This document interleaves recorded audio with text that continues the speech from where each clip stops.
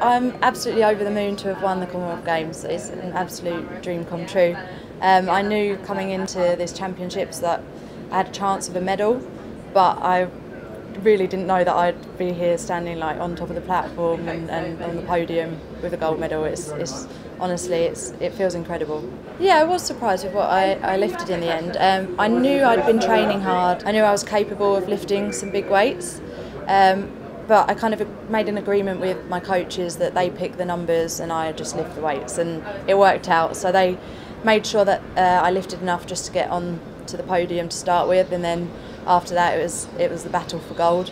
So it was me versus a Canadian weightlifter in the end, and I had the final lift of the competition. So it was one of those where I had to get it in order to win the gold, and I managed to complete the lift successfully, so it was just, yeah, it was a great end to a really exciting competition.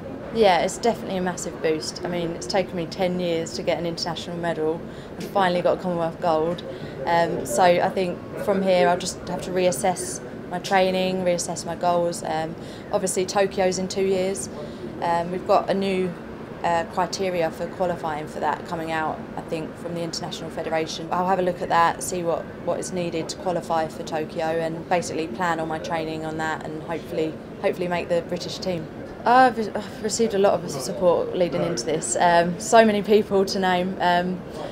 Firstly, it's got to be my coach, Andy Callard. He's been absolutely the best. You know, obviously I've been on the other side of the world to him. It's been a bit of a challenge, but he sends me my training program each week.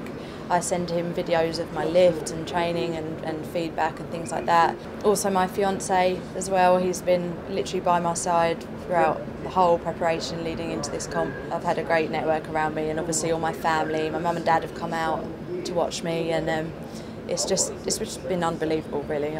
I'm really grateful for the support from all my friends and family.